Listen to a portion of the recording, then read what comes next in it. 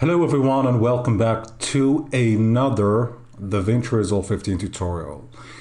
In this tutorial, I want to show you how you can work with Gifs or GIFs. Whatever you call it, I'm not sure how to pronounce it yet, and still, it's a file format, it's animated stuff.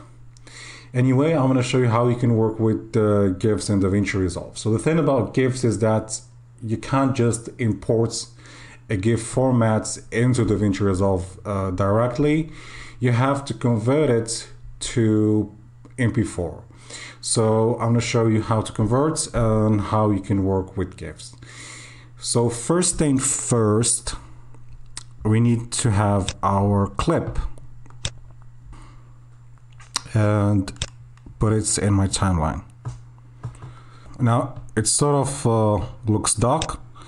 So let's open these colors a little bit and go to the color wheel, just adjust the gain. Here we go, all the way to the up. Come on, a little bit more. Open without too much. Okay, about here. Maybe a little bit of gamma as well. And left. Okay, just to give it this nice exposure. Okay, should be good. Should be good. Maybe just the right channel a little bit. There we go. Okay, so the next thing is I have my GIF also. And I need to convert it to MP4. So the way I do that is I just go to any browser. You can go with Mozilla, Firefox, or you can go with anything really. So yeah, so just type GIF to MP4.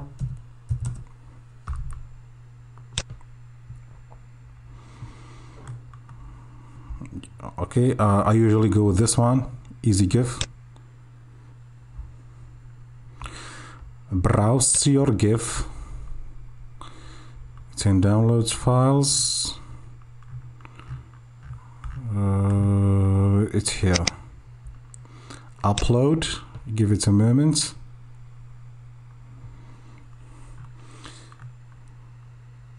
Okay, then you click on Convert GIF to MP4.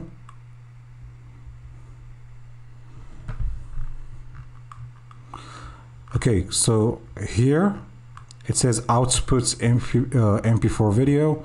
You can click on save and just save the file. I already have it, so no need for me to save it again.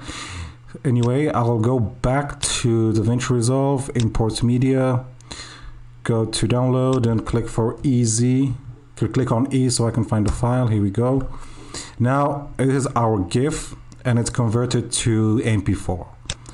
And I'm gonna put it right here on top of our CG video animation. Okay, next thing we're gonna head to the color tab because all the work will be done in the color tab. No need to go to Fusion this time. Now guess what, we have the MP4 file right here. The next thing I want to do is just select this area right here with the qualifier. You can leave it like this if you want. If you want to leave a GIF with the background, that's not a problem. You just reduce the size of it by clicking on this rectangle and just reduce the size. Give it a moment to process.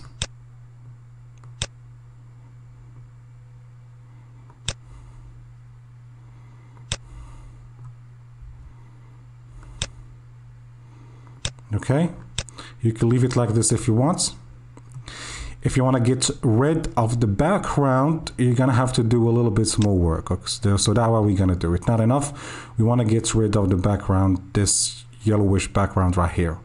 So make sure you have the GIF selected under clips. And then we go to the qualifier Okay, and you go for selection range. You must go for this one right here, you know, with the circles. You click on the area that you want to remove. You can see right here on the node the selection. Now what it did is just, instead of selecting the background, it selected the character, as you can see right here on the node graph. If I put my highlights on, you can see that on the screen. So it selected the wrong thing. We don't want the character selected, we want the background selected. So you can come over here and click on invert, and I'm going to invert the selection. So now we have the gray thing, means that the background is selected on the node right here. So it's all good. Now if I want to remove it from the screen, I go to the node graph right here, right click and go for alpha output, and then just link this node to the alpha output. And here we are almost done. But look at this, we have a dark screen right here, and we don't want that, because if I go back to the edit tab, we're still not done because we can't see the video beneath it. We have a black screen, and this is not what we want, and we have this small window. So how do we fix that? We just go back again to the color tab. This time we go to window, select a window like this, sorry about that, and you just adjust this, okay?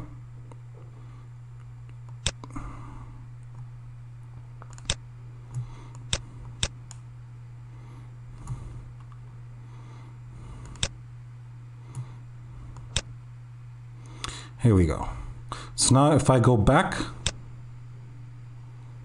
you can see that we have our GIF with the transparent background on top of the other video.